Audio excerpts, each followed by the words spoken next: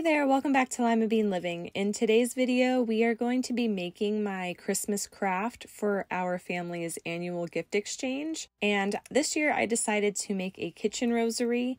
So the first thing that I'm doing is I'm spray painting a canvas using some spray paint that I've had on hand. I found that this is like the quickest and best looking way of painting a canvas. And then I planned on spray painting some of these wooden beads that I had on hand. They had been given to me from like a fellow crafter, but I really didn't want the beads to be red. So I just took some white spray paint and I tried this method of like hanging them in this bag, and it ended up just being like too smoky in like with the paint flying around everywhere. So I actually decided to feed a pipe cleaner through the wooden beads, and I found that this method worked a lot better at me being able to like cover the entire bead in paint and then having them like not be flinging around everywhere. And also it was just, I could breathe better.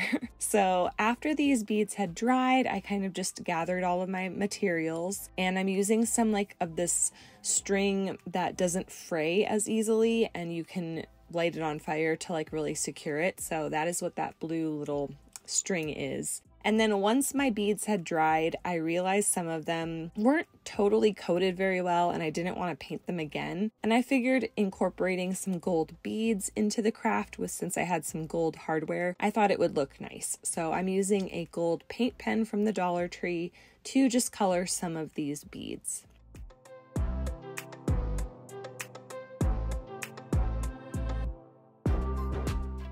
The next thing that I did was I marked on my canvas like where the wood frame was, where I wanted to put my little eye hooks. And I placed them, since it's like an 8-inch tall canvas, I placed them at the 2-inch, 4-inch, and 6-inch mark so that they would be equally spaced and everything would be symmetrical. So before I could screw in these little eye hooks, I did have to hammer in slightly a small nail just to kind of get me started. And then I was able to twist the eye hooks in by hand and secure it so that they were, nice and sturdy into the frame of the canvas.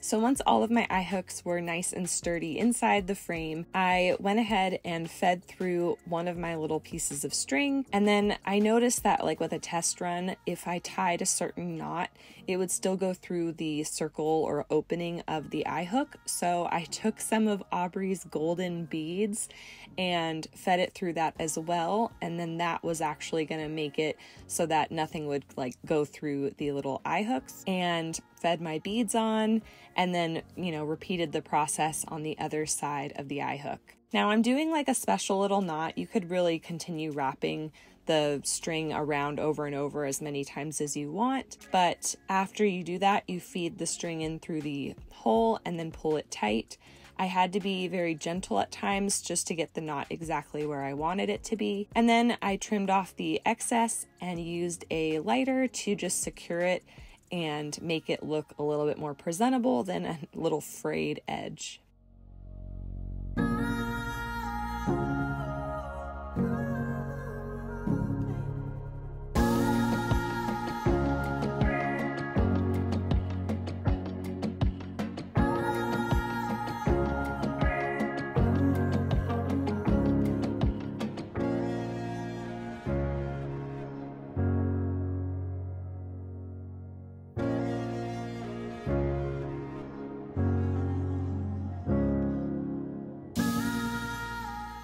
So on the bottom layer of this kitchen rosary, you have 10 beads, and these are for the Hail Marys, if any of you guys are familiar with the rosary. If you're not, I encourage you to look up some videos on like the benefits or where it came from, and it's definitely using prayers from scripture, and it's just a really beautiful prayer. So anyways, the bottom 10 beads are for the Hail Marys.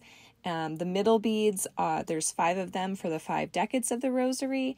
And then the top is for the opening part of the rosary, which is the Creed, the Our Father, the 3 Hail Marys, the Glory Be, and so on. So That's why I used the 2 different colors on the ends, just to kind of establish the Our Father and the Glory Be from the Hail Marys, and just secured this all.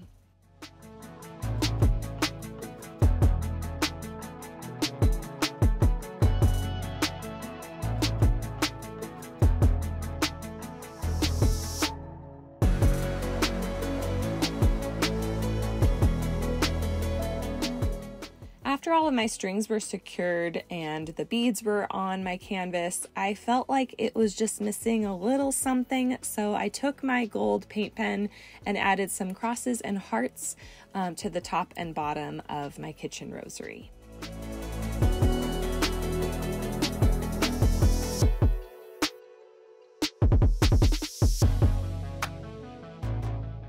So the great thing about a kitchen rosary is if you're busy like me and you're trying to say 1 rosary a day, but you keep getting cut off or you get distracted, you can have this in your kitchen and it kind of lets you know like where you left off. If you're on Decade 2, Hail Mary 7, then you can mark that and then come back to it and see like, okay, here's where I'm leaving off. And when I'm free, I'm gonna, continue on until my rosary has been completed.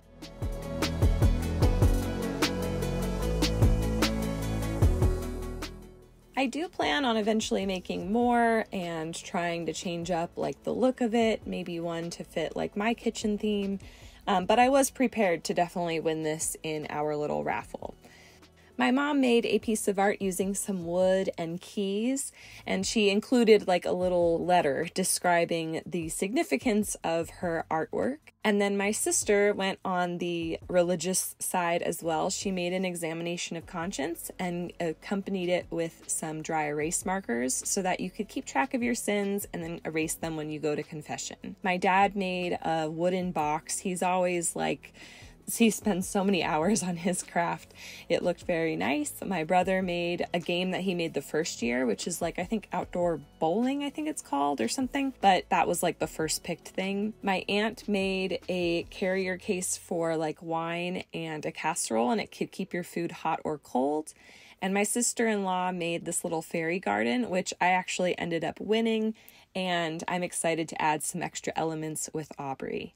But these were all of the crafts created for this year's gift exchange. I'm really excited to see what everyone comes up with next year. I'd like to thank you guys for watching today's video, and coming up soon, we will have a Christmas undecorate video, as well as a party prep video for Jack and mine and my dad's and my sister-in-law's birthday party. It is Jack's first birthday party. I'm super excited. And I'm excited to share that party prep video with you guys. So don't forget to like and subscribe, and I'll catch you guys in the next one.